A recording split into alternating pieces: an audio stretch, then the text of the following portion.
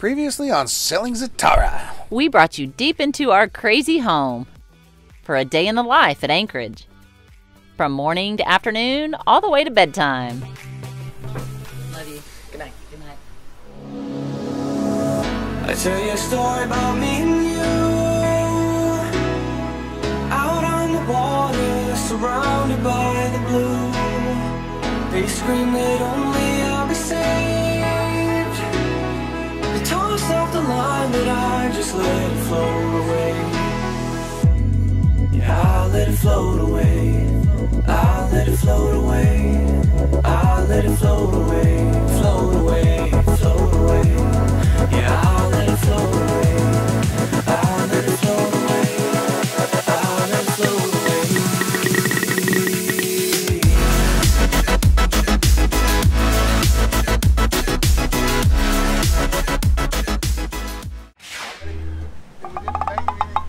Why are you all wet? Did you fall in? No. So that's the way you do that without letting the back hit the... They did it. Let's get the towels in here and let's get this. Goodness gracious. What kind of winds do we have? How many? 30 knots. Good Lord. 36 knots. Oh, wow. So we're sitting here in MAVAA in the far out Bahamas here, just north of West Cape Coast, about 50 miles. We chose this spot because a cold front blew through and we wanted to have some decent shelter. This is pretty wide open on the south side of the island. So predicting wind showed us having a big cold front come through and showed us a bunch of wind coming through, and it actually predicted the peak winds to be right. Whereas the local forecasts were a little off, so that's, you know, it's always good to have good forecasting. But we've had, you know, 35, 40 knot gusts coming through here, averaging about 25 sustained wind. Once the north blew through, the northern blew through, the cold front blew through, the wind switched around to the south, or south of east, east-southeast.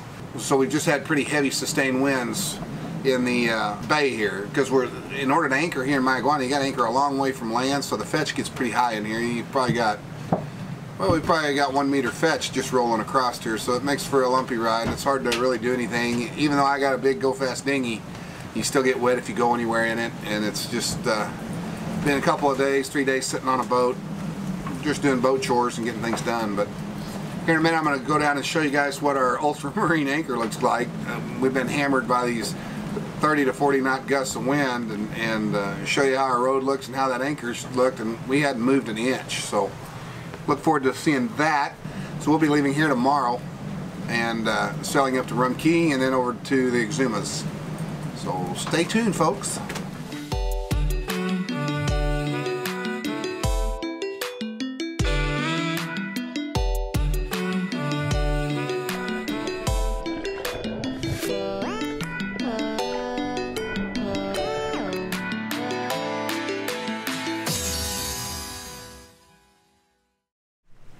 Yeah, I was thinking about, I looked on the map, and on the northwest side of this island, there's a really nice protected anchorage from this wind and swell we're getting here. I was thinking about running, it's only, well, once we get to the cut, it's 6 miles up the coast on that northwest side. What do you think about that?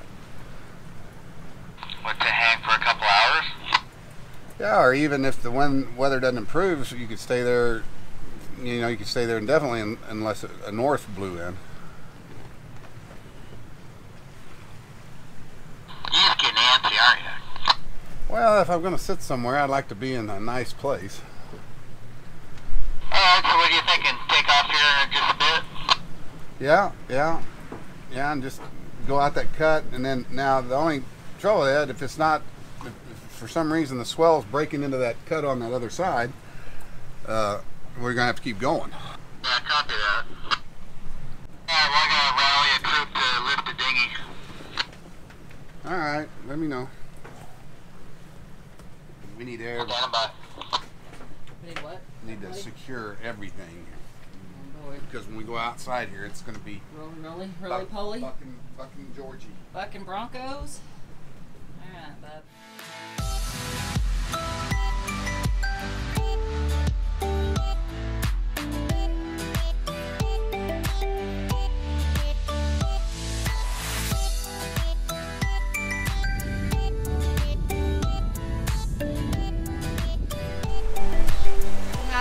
good anchor over here around the corner. We're going all the way. Why? Because we got good seas, good wind. It's just easier. We'd only be able to anchor for an hour or two, and then we'd have to leave. Because we've got a weather window up there. We got to get in before the winds turn to the north again. A lot of these little cold fronts rolling through here that are switching things around. So how long is this? Overnight? Yeah. Just be there tomorrow morning-ish? 7 o'clock in the morning. Is this following along? Yeah. Okay.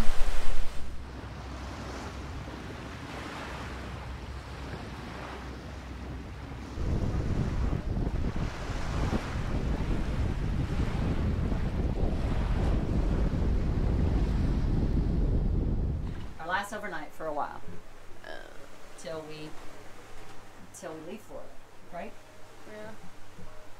And we're coming back down this way. Yay, I'm so excited. I know.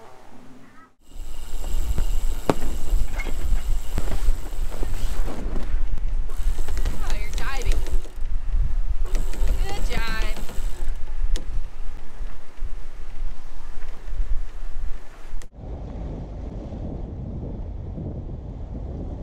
Hello.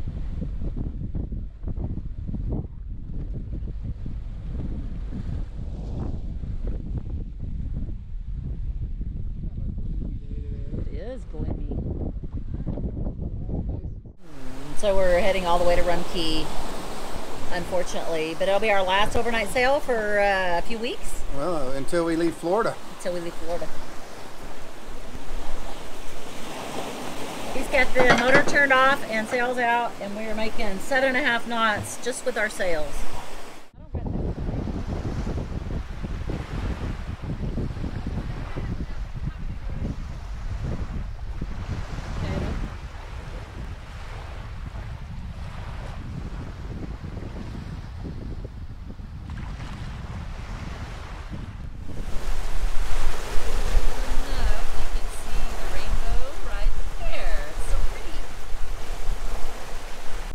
Think about the passage. Good passage. We've had 3 to 4 meter seas right on the starboard aft quarter, and we've had good winds just flying to Genoa. We'll make Rum Cay in the morning, but nice big rolling seas. We hadn't had this big of seas, I don't think, in a while. I can't remember the last time we had 4 meter seas. Well, they're not like that now, but they were. Yeah. The rainbow's sure pretty.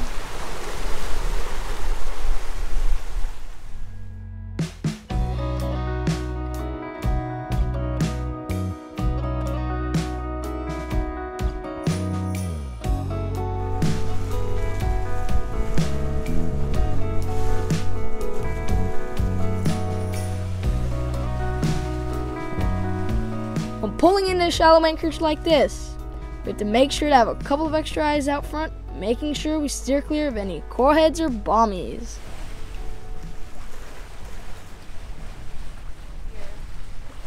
Kind of go that way a little.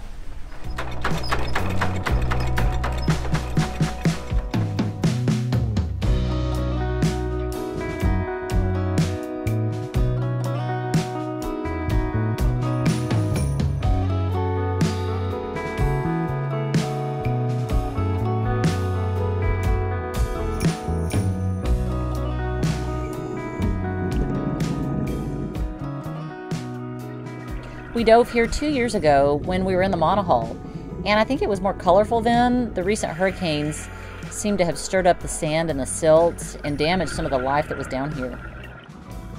Before I knew it, I was down to 117 feet, and Susan was about 20 feet below me. These walls drop down thousands of feet. It's an entire underwater world down here.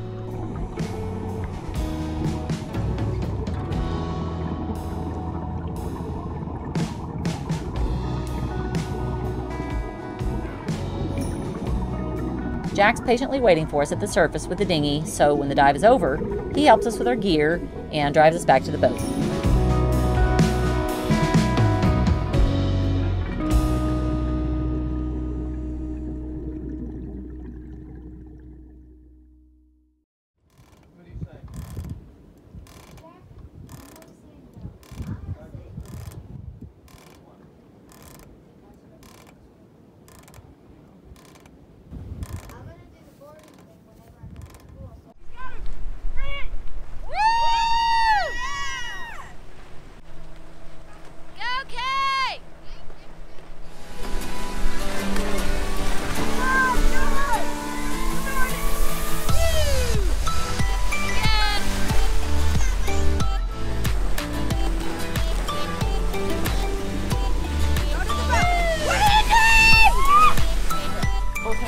both hands on the bar. I got you. Okay. You got it. You got it. You got it. You got it. Right it. Yep. Right it up. Oh. Make it. Okay. Both hands on the bar. Okay, go. Arms in. There you go. Tuck. You got it. You got it. Come on. Oh! Come on!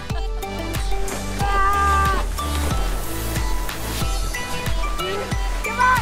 Come on! Yeah!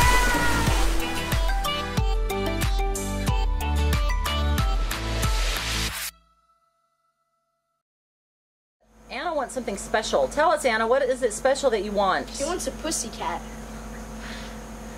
Yeah. Yep. She wants a kitty cat. Yep. And I want it to be my friend. I want it to live on the boat with me. We might make that happen. She's gonna be. I have so many friends that are allergic to cats, though. I know, that's a problem. We'll My see what we can relatives do. are allergic. We'll see what we are can do. allergic. Oh, That's okay. I don't need them. I just see my cat. See the cat. Drugs, sex, rock and roll. Okay. I don't think you should know what those things are. Yeah. Well, he should know how to avoid them. That's true. You don't want to avoid rock and roll. Well, you know, when I grew up, rock and roll was the music of the devil. Yeah. Rock and roll. Michael Jackson was evil. I think he really was evil.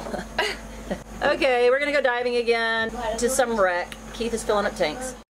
Okay, you gonna go diving? I am. I am. I'm gonna free dive. Awesome. I'm gonna free dive. I'm gonna go 80 feet. Excellent.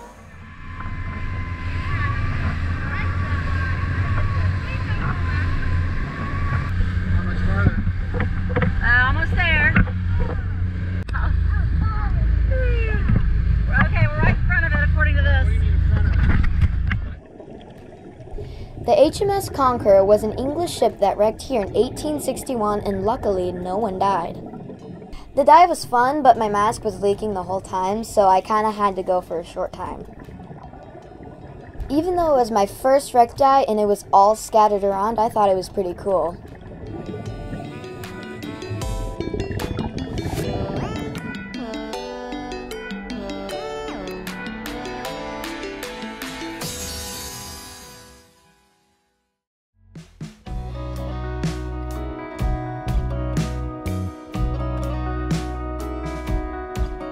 The next 2 days were really easy. We sailed from Rum Cay to Staniel Cay at an average of 9 knots. We covered 100 miles easy, 70 miles one day and 30 miles the next day with no overnight sailing.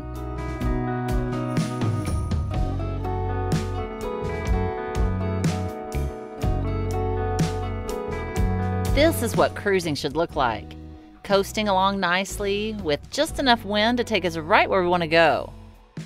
Enjoying the ride till we get to a new destination.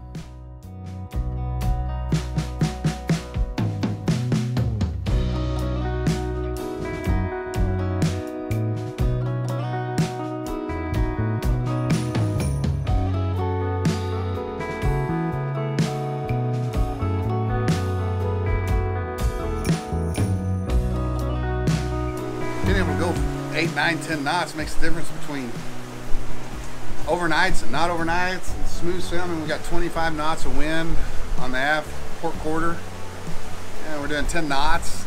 And, I mean, we can go someplace in 3 hours that normally would have taken us 6 hours to go in our old monohull. I like not having to do night shifts when we can go fast. I know it. That's awesome. And I beat Wiz all the time, so that's always good. That's important. We are flying right now. What are we doing, 10 knots? Yeah. Woo!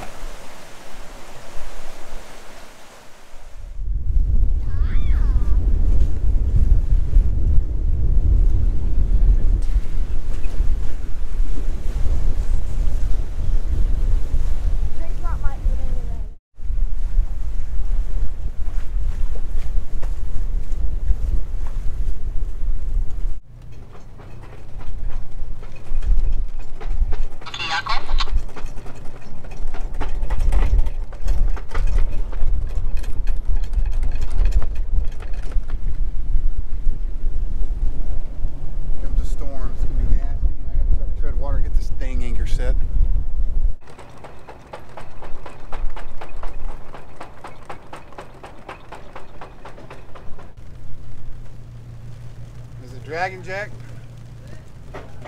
Yep.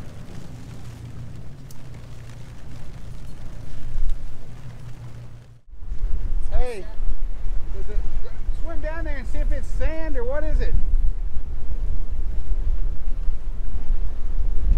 What does he think about the It's just rock. It's just laying on there. It ain't anything. It's just sitting on sat top? on top. Yeah. Does it look like the points in anything? I pulled it up. So just the chain and the weight of the chain's what's holding us here. And this rock. Feels like it. We better pull it up and move, shouldn't we? I'm just gonna wait for everything to settle. Okay. Wait for everything to settle as we drift back into the rocks. We're not drifting.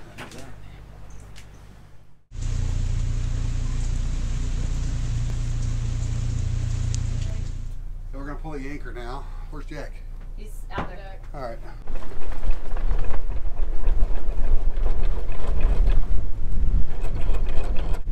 Tell me something good, Jack. Jack, go ahead and put the bridle on there. Jack, go ahead and put the bridle on there.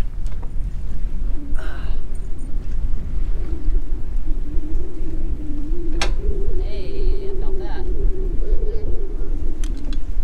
That was a grip.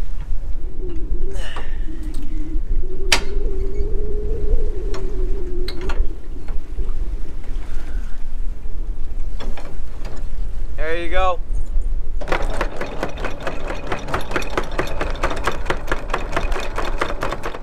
So it's really dark and gloomy today. We can't go to the Pig Beach because it's kind of cold and windy. We're gonna wait for tomorrow for the sun to come out. But we have found a smell. It's bad. It's really bad, and so we have decided to remove the whole freezer. Well, Mom thinks it's fish that got thawed, and so all the gross juices drained down. And now we have this gross. No, it didn't come out of this freezer.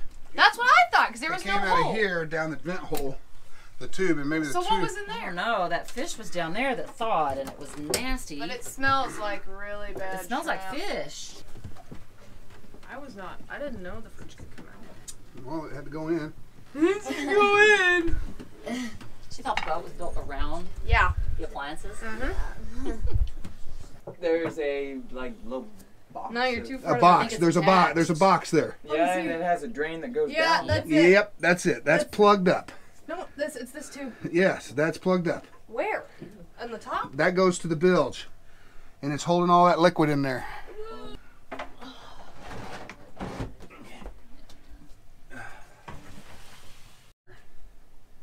And then it runs here, and it sits down here, and it sits in there, and it goes to stinking in both 3 places: under the fridge, in here, and in here. Yeah. So I'm gonna pour some more water down this, and we're just gonna kind of flush that bowl down there. There it goes. Yeah, why would they Okay, that's enough of that. just set it on the stove? And then it goes down there, and then it drains over there. Because I see it, Shut back. and I want it.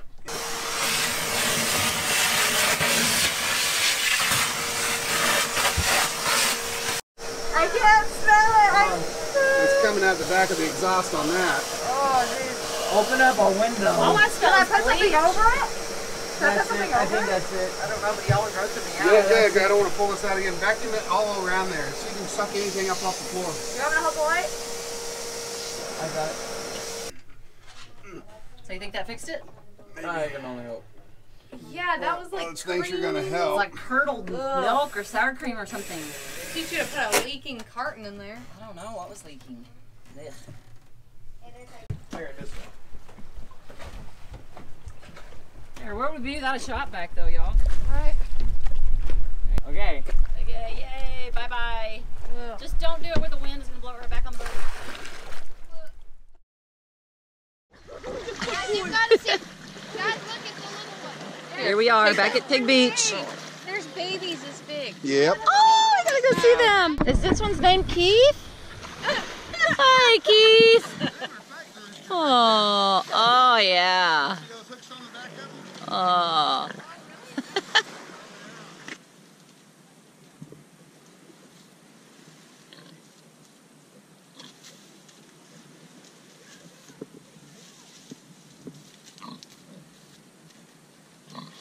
I I'm not gonna hurt you, babies. I'm not gonna hurt you, babies. Okay, I'll back up just a little because you're kind of intimidating.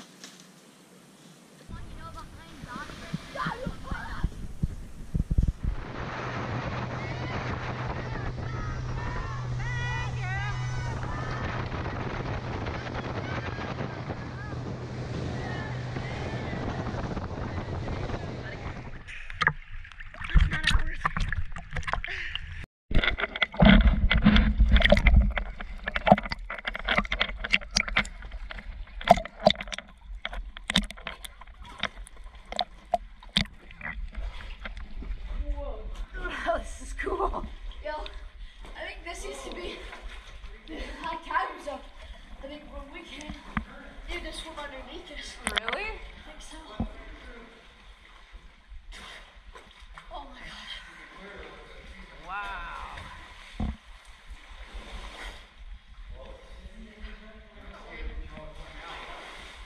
It's pretty chilly. Oh man, look at this.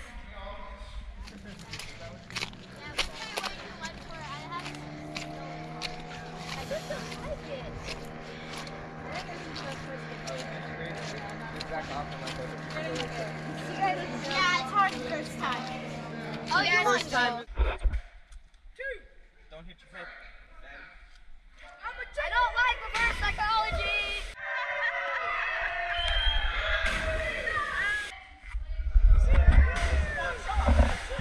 You gotta go, you can't think, you just gotta go, you can't think about it. I've already thought about it. Well then, 2, 3. 2. I don't want to. I just don't want to. And who's gonna do it? Alright, I'll go. I don't want Dad to go. Okay, watch. I don't want Dad to go because he gets hurt. Alright, okay, but watch. This is it. This is it. This is how you do. You just do Dad, this. no! Okay, watch. You just do this. This looks so painful.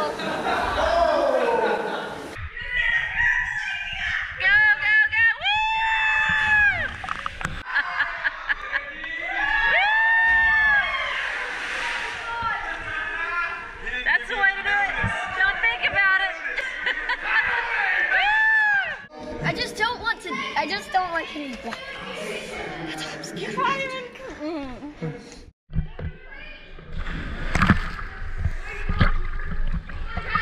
Are you going again?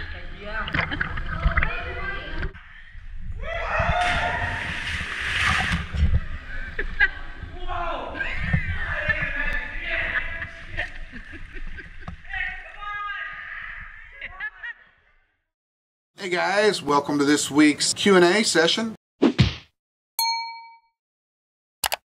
G-Man asked question, is bigger really better? G-Man, we appreciate you watching. We appreciate you watching all our shows. And is bigger really better? For a family of 6, bigger is really better. The boat that we got now, it handles better. It handles the seas better. I mean, 3 to 5 foot seas are nothing now, or 1 to 2 meter seas, 3 meter seas. They're really nothing now, especially going across them or downwind. We haven't gone upwind too much and into the seas or done a beat too much into big seas, but the bigger boat is definitely going to handle the seas a little better, whether it's a monohull or a catamaran. And so we like the space. Our children like the space. It's definitely worth doing if you're going to be long-term liveaboards and long-term out on the water. So once again, G-Man, thanks for watching and thanks for the questions. All right, our next question is from Miko-san. We appreciate you watching once again, and they've asked how big a catamaran would be sufficient for 2 people for offshore sailing. And I tell you, the smaller catamarans, and I haven't sailed on any of them, but the smaller ones, the 40-footers, the 50-footers out there, the smaller ones, when you see them out there bouncing around on the waves, because of the shortness of them, they look like they're having a little bit of a ride out there. So it might be a little more comfortable to have a longer, sleeker catamaran than a shorter one.